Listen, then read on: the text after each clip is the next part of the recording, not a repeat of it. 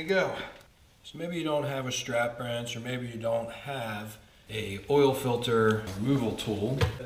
So I'm going to show you a method that you can use if you have just an old belt. Really, the type of belts that will work are ones that the buckle is strong enough.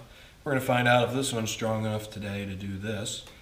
What we're going to do is you want to put the belt through the buckle here, but you don't want to actually buckle it to a hole of any sort.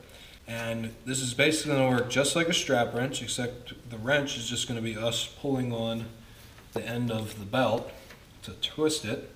So the direction of pull is going to be the direction that the buckle is facing. So lefty-loosey, we want the filter to turn this way. So we actually want the belt to go on like so. So that way when we pull, it's going to cause a counterclockwise or lefty-loosey motion. So then you're just going to take it just like this, put it over your oil filter.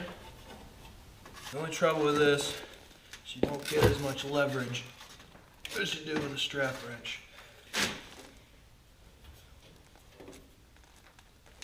And there you go. Pop that guy loose. And again, with a strap wrench, you're going to have a little more leverage because you're going to have a handle. But, as you can see, this is an alternative. Takes a little bit of elbow grease, but it works.